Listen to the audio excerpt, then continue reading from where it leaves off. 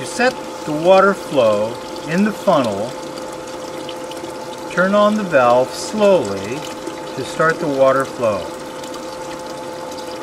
Now what you are looking for is a gentle spin of water at the bottom of the funnel. So turn it on until you get this little gentle spin of water flowing through the funnel down the feed tube.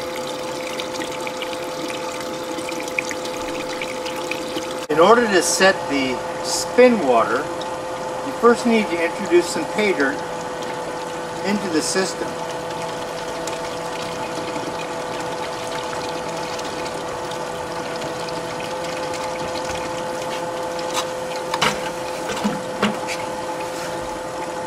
So what you are looking for now when you turn on the spin water is the disturbance in the funnel.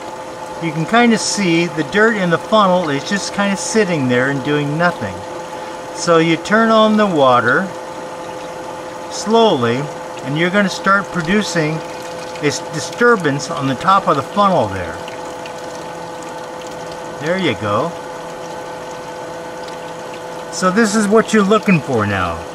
Now you can see all of the dirt in the trap funnel moving on down to the point of elutriation where the gold parts company with the dirt.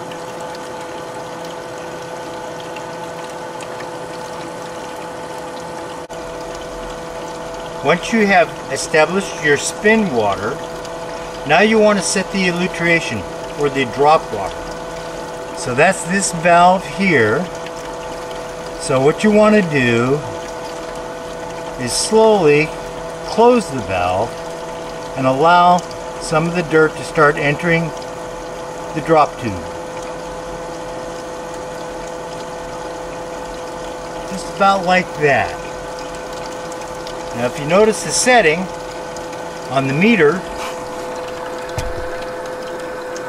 we're at 0.2 gallons per minute.